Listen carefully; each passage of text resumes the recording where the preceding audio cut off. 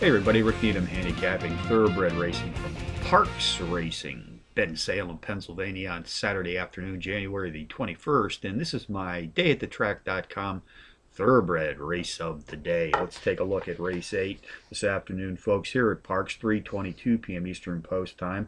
It's a mile test on the dirt track, 4-year-olds and up, race for an optional claiming prize of some $50,000. Contenders number 4, Norman Asbjornsen. Number 5, Hermosilo. Number 3, Hustler. And number 7, Winchell. Number 2, Norman Asbjornsen, is one half of his 6 starts to date, racing at today's distance of a mile on the dirt.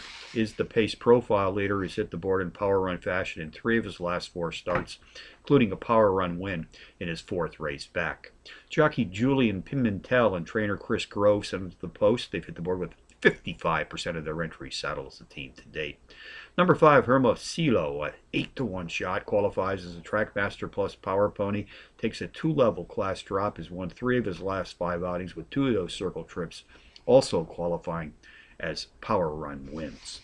Race 8 summary, number 2, Norman Asbjornsen, tops my contenders list today, which also includes number 5, Hermosilo, number 3, Hustler, and number 7, Winchell.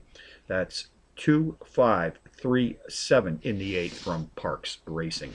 Bonus long shots, Beulah Park in Ohio, race 8. The speed honors in this claiming field are shared by the 10-to-1 Bomb, number 8, Call Me Now, and the 4-to-1 shot, number 9, Philly Frenzy. Charlestown racing tonight, race 6. Number 2, Miss Wishbone, 6-to-1 in the morning line. Qualifies as a Trackmaster Plus Power Pony, takes a 13-level class drop. Nice overall speed for this 4 1/2 furlong sprint.